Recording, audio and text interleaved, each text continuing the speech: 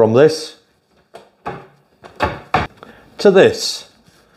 Solid hinges with a nice even reveal. For this simple DIY task, you're going to need a combi drill, handsaw, hammer, 10mm drill bit, 3mm drill bit, 2 dowels, super glue, and the appropriate screws. Also going to need the appropriate screwdriver type. I'm going to be using a PZ2, and I'll insert an image of a PZ2 type screwdriver bit for you to see. So what we're going to be doing first is we're going to be removing these 2 screws and these 2 screws here on the hinges. And the reason why we're going to be doing that, as you can see, there's a lot of slop and movement in here. It doesn't matter how much we tighten these screws, eventually they come loose. That's because the thread within the chipboard, which is a really weak material, is just breaking down, so you can't tighten it up. After we've done that, what we're going to do is we're going to fix these reveals which go around the cabinet. As you can see, these look terrible.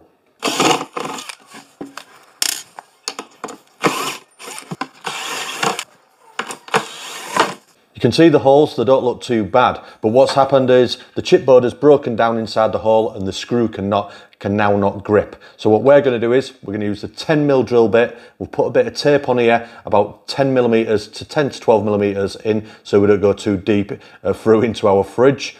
And we're going to drill that hole out. Then we're going to insert a 10mm dowel into there, and we're going to put some super glue on this so it dries quickly, but you could use PVA glue if you wanted to.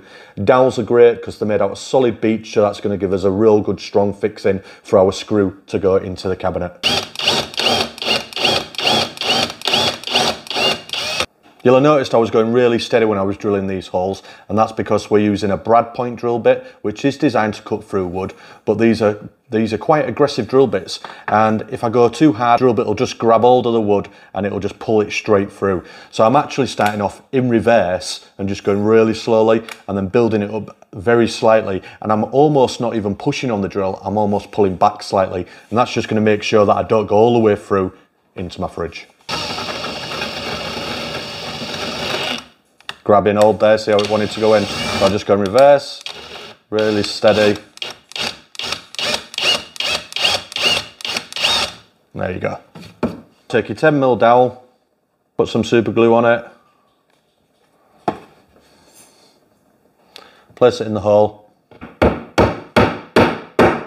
remove any excess super glue with a little bit of tissue, take your small handsaw and just carefully remove the dowel.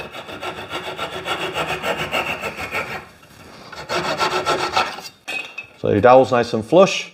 The remainder of the dowel, because I'm a tight Yorkshireman, I'm not going to put a second dowel in. I'm going to use the same one. I'm going to place that into the next hole. Just rotate so I get good glue coverage. Tap it all the way in and remove the excess, cutting it flush.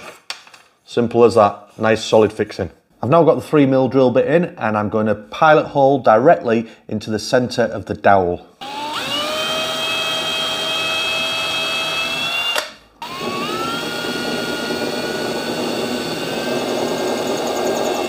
The screws that we're going to be using is a PZ2 type, and they're 3.5mm in thickness, and the length is 16mm. If you've got a second person to help you, this would be handy at this stage. I'll start off by putting my top 2 screws in first. And just nip them up, don't over tighten.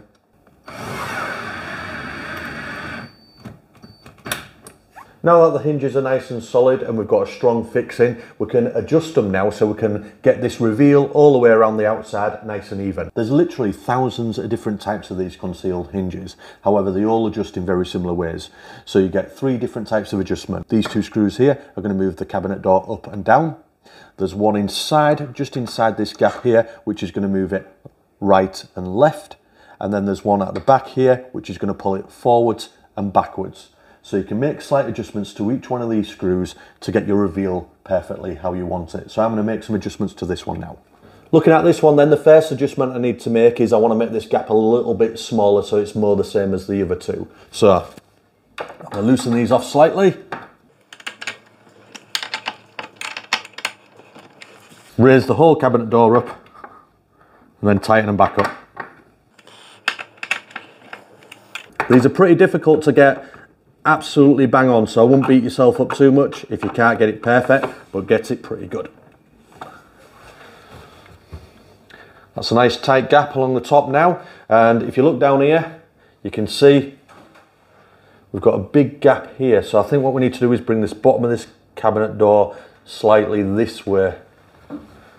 That's going to be this inside screw here, so I'm just going to find the screw.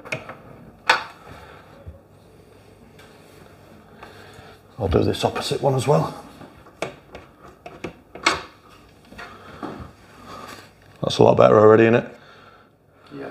I hope you found that video useful, and if you did, please like and subscribe for more DIY and woodworking videos. To all our Patreon supporters and channel members, thanks very much, and we'll catch you on the next video. Bye bye.